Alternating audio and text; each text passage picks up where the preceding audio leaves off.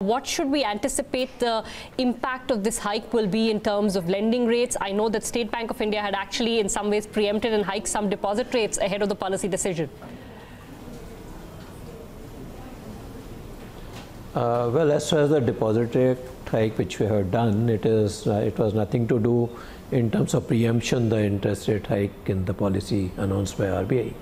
But nevertheless, it was in line with our assessment of the ALCO in terms of the various buckets, because we have actually increased the interest rates in some of the buckets depending upon our ALCO's requirement. And so I think that is as far as we have not preempted any kind of interest rate hike. But nevertheless, when it comes to the kind of scenario for the banking industry in terms of interest rate hike, I think more than the policy, it is also a function of the demand and supply, and also if at all there is a credit demand, right kind of a credit proposals are there.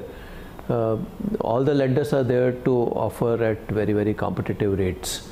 So I think per se it will, for the right kind of a lending opportunity, I don't expect any kind of a experience in terms of hike in interest rate. That's what my sense is. Should we expect MCLRs to go up? I understand that individual spreads can be adjusted, and hence depositors who are highly coveted like AAA borrowers will probably not feel the heat from this.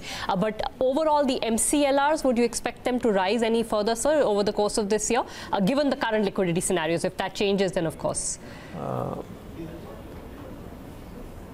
No, of course, as far as the liquidity scenario is concerned, there are concerns which are there in the market. But as I mentioned, that it would be a function of the demand and supply once again. If at all we'll get to see a lot of credit demand, and at that point of time maybe it might have a bearing on the MCLR. But otherwise, as of now, because when it comes to MCLR is something which is formula based, which is actually depending upon the cost of deposit, cost of credit.